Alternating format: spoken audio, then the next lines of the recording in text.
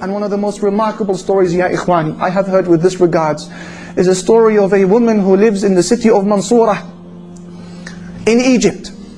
A lady who said that I came from a very poor family, and her husband was absent for one reason or another. And she said, my daughter became very ill on one particular evening, and she began to fever like never before. And I could do nothing for her. I have no money for food. We spent that evening hungry, let alone buy her medication. And I would pray 2 rak'at to Allah Almighty, 2 units, and call upon Him and attend to my daughter. And pray and call and place my trust in Him and call to my daughter. Attend to my daughter.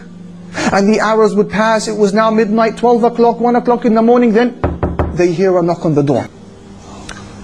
Who is it? It's the doctor. It's the doctor. So the lady, she puts on her hijab. She opens the door. Assalamu alaikum. Wa alaikum assalam. Where is the girl? He says. The lady, she says, she's in the room. Allahu Akbar, who sent him? He comes into the room. He checks her, prescribes for her medication, and then leaves the house. And he says, payment please. Payment. And the woman began to cry. She said, doctor, I don't have anything to pay you with. He said, what do you mean? How rude of you. You should be ashamed of yourself. Don't you have any shyness? You call me in this late hour of the night to attend to your daughter, and you know you have no wealth to pay me. She said, doctor, wallahi, I didn't call you. I don't even have enough money to buy a phone. We haven't even eaten this evening. He said to her, what do you mean you didn't call me? Is this not door number such and such? She said, no, that's the door next door.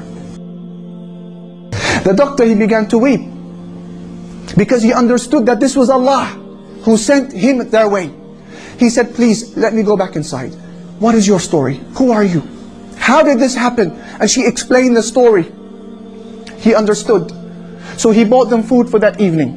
And he went and he purchased and delivered the medication himself. And he gave her a monthly wage as well.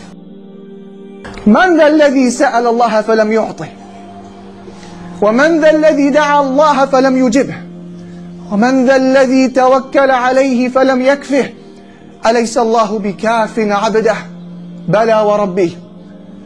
And I'm sure that if I ask any one of these brothers to mention a similar story, you could. When you needed Allah, you had nobody to ask but Him, and you were given.